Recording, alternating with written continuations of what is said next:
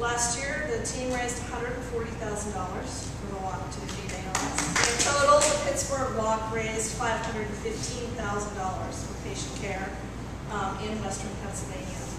This year, we would absolutely love it if our corporate sponsors could bring that number up to $200,000. So we're shooting big, and we really hope that you'll help us out.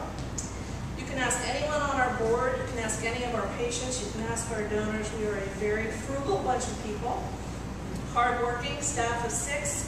One of them is missing from that picture. We are small, but we are mighty. And we care for over 300 people in 31 counties in Western Pennsylvania. We have wonderful partners who help us, outstanding ALS clinics at AGH, I don't know, I'll have to go to the Allegheny, Highmark, whatever it is going to be, at AGH and in Johnstown. By now, almost all of you know that ALS is a very horrible diagnosis. There's no treatment, there's no cure, there's no positive outcome. The average lifespan after diagnosis is 2 to 5 years, and the military, for some unknown reason, are twice as likely to get ALS. Familial ALS accounts for 10% of all ALS patients, and the rest are called sporadic ALS, and nobody knows what causes it. There are many different types, but again, there's just no rhyme or reason, and we're all hoping and praying. Someday there will be treatment and a cure. For years, we've had the walk at the Pittsburgh Zoo. It was a great place to have the walk. It had built-in entertainment. It had penguins, it had polar bears, it had all kinds of fun things. But the walk grew and grew and grew, and we've outgrown the zoo. And we have changed the location to the Point. We're actually getting to the Point. We are moving to Point State Park, and we will have no limits in the number of people who can attend the walk. We will be showcasing our beautiful city. We will have a common gathering place to unite as an ALS community. Our hundreds of family and corporate sponsored teams will have their photos taken in front of the newly restored fountain, and it's really going to showcase our city. And following the walk, which is just going to go around the Point itself, we will all end up back at Point State Park, and it will be an outdoor festival where we'll have entertainment and things for children to do, and a real celebration, memorial, and honoring people who we love and have lost to ALS. And I thank you all for being here tonight, because you're champions for this cause to defeat ALS.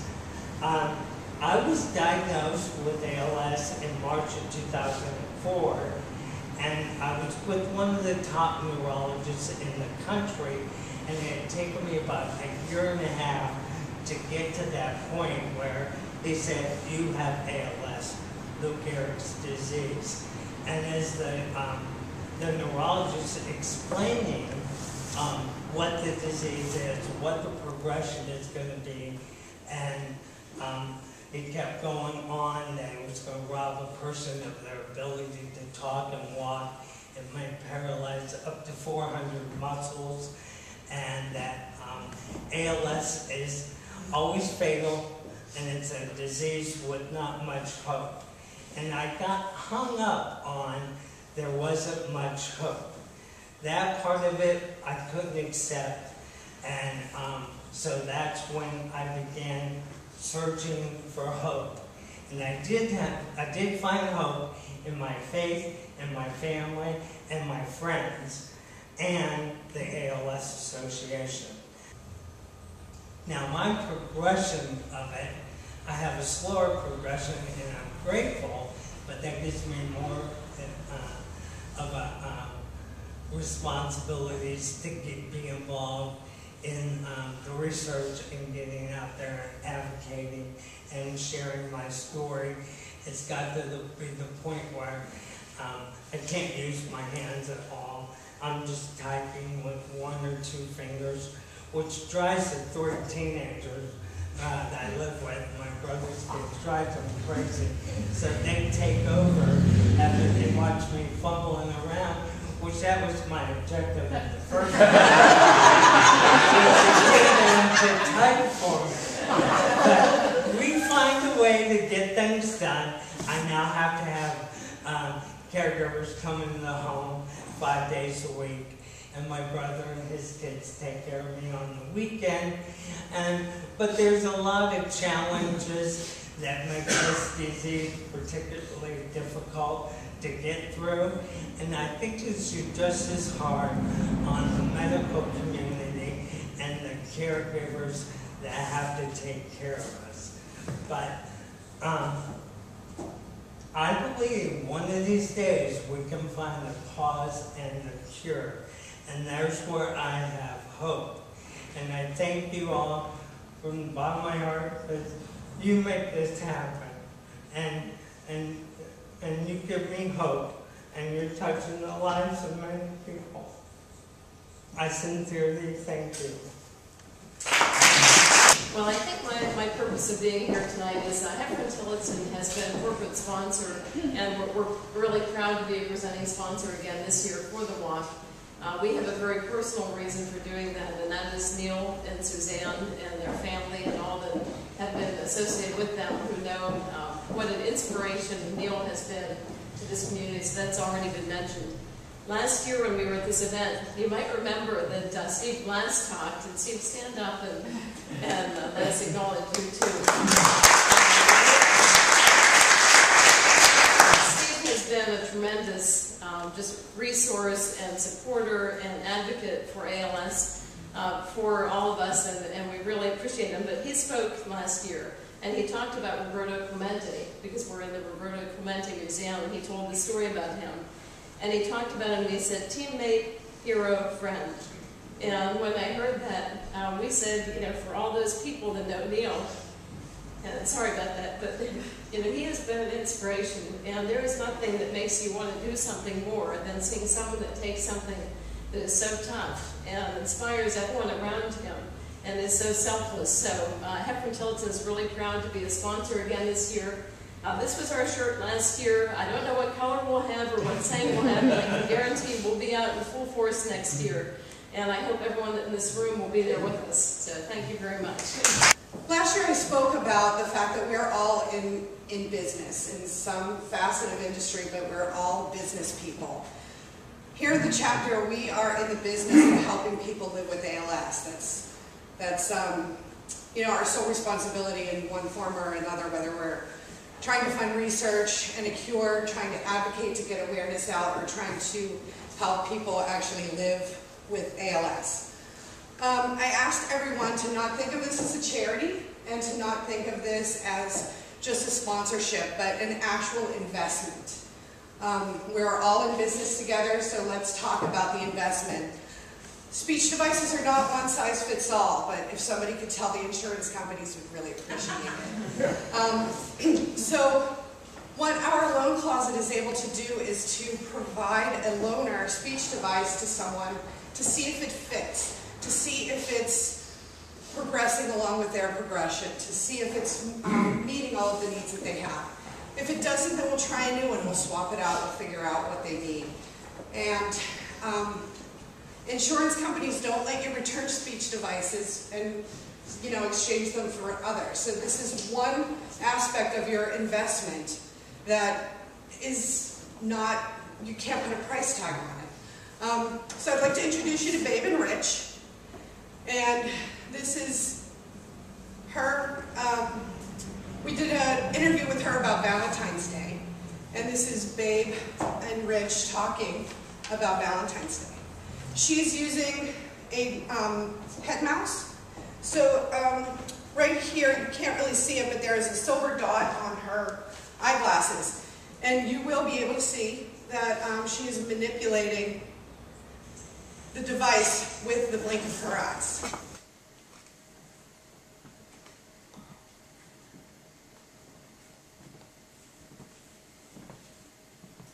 Actually, Rich is no different. He has always been there for me in good and bad times. My heart melts when he does all these things for me. Believe it or not, I feel like the luckiest girl in the world. I go to bed every night and thank God for bringing Rich into my life. Thank you. That's the first I heard that. So as you can see, it's the first he's heard it. It is the way that they are communicating with one another. Another thing that I'd like to point out is the head mouse that I told you she's using isn't covered by the majority of insurances. She has that head mouse because of a loan that we gave her.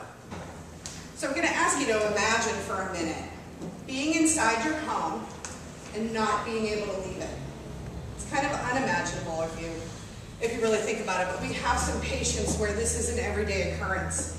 They aren't able to leave their home because their wheelchair won't allow it. Our modular wheelchair ramp program builds these at a lower cost than actually putting together like a wooden or a concrete or changing the aesthetics of the home. It's able to be put in there. We had a woman who really couldn't leave her home. She had a wheelchair but couldn't go outside. We built this ramp for her, and the first thing she did was go down to her neighbor's house and just have a cup of coffee. She just needed that normalcy back in her life of being able to visit with a neighbor and a friend. And then finally the example I'm going to give you, a power wheelchair. So I don't know if you know, but they start at about $30,000 to $35,000 and they go up from there.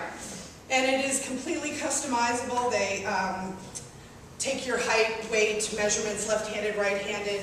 They take a look at your progression to see if a joystick is needed or perhaps another device, a chin strap to help move the wheelchair on your own. They're really quite expensive, but they can completely change a person's life and give them back their independence.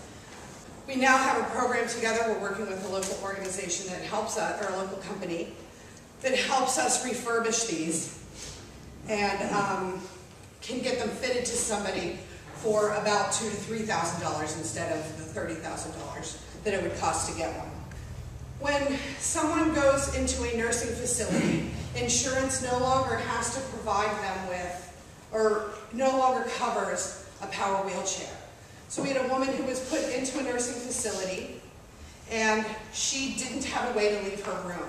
She would have to wait for someone to come and take her to lunch, take her just to get her out of her 20 by 20 space, if that large. So we were able to go in, get her measurements, and refurbish a wheelchair that had been generously donated to us and put it back into her hands free of charge, and now she has independence to move around the nursing home at her own will. Also, we have another person living with ALS who has recently gone on hospice, which is, once you do go on hospice, again, insurance no longer covers that. We just measured her, and she is now going to be able to move about her home again. So this is concrete proof or an example of what your money did last year, and we hope that it will continue on for future years. If you haven't experienced the walk, I highly recommend it. It's the one day out of the year. Obviously, fundraising is the priority. We're not going to dance around that. But the walk is the one day where people aren't alone. They don't feel alone. The community is one. I ask you to imagine being a person living with ALS and driving up to Point State Park and feeling like I'm the only, feeling very alone, feeling like no one else knows what you're going through. And you get out of the car and you see, I really believe, more than 3,400 people walking, but they're all there. The majority of them know the shoes that they're walking in, know your struggles, and are there to provide compassion, support, love, and together, this is the event. It enhances lives, provides support and understanding, but most of all, hope.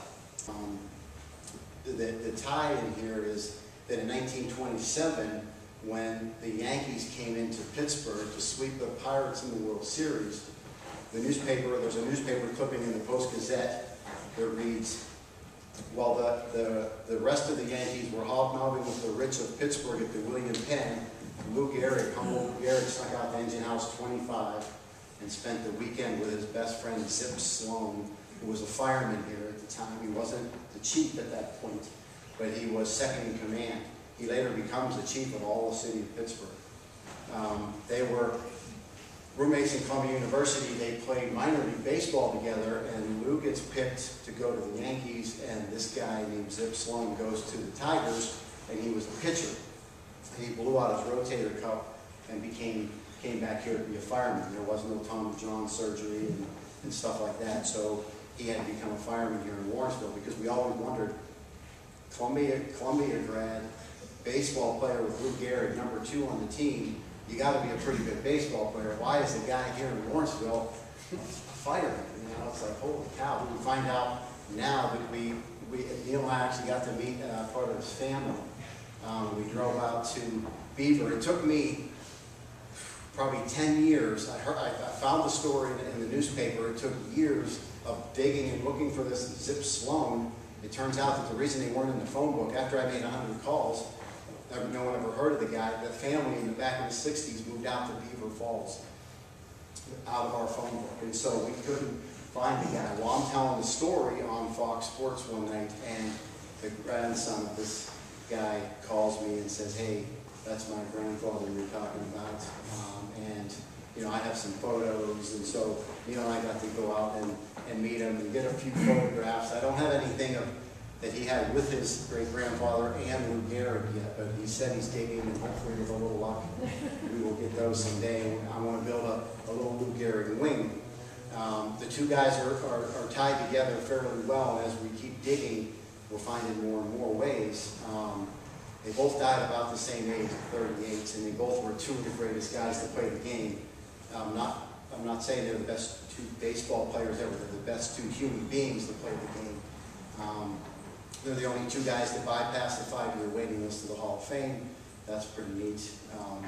There's 3 new statues at the Hall of Fame in the entrance, and it's Jackie Robinson, flanked by Clemente and Lou Gehrig. That's pretty cool.